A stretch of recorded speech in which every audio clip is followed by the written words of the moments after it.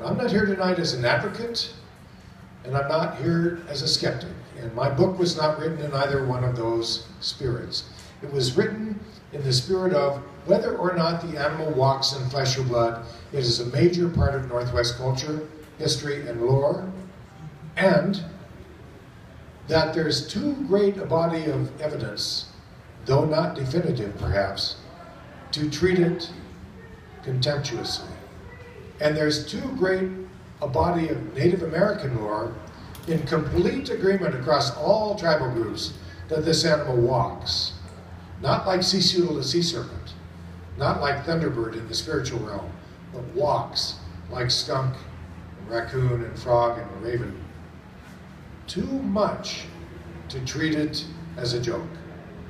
Too much to let it be merely the province of the tabloids. And my book contains a chapter called Bigfoot Baby Found in Watermelon Has Elvis's Sneer.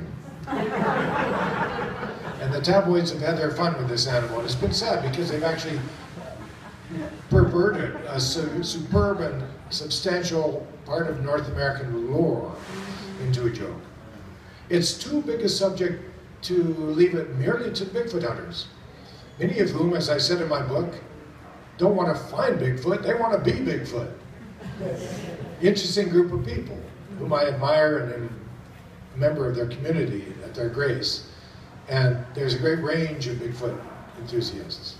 But one thing I will say is that this animal is too serious a thing and too important to our culture to treat as a joke.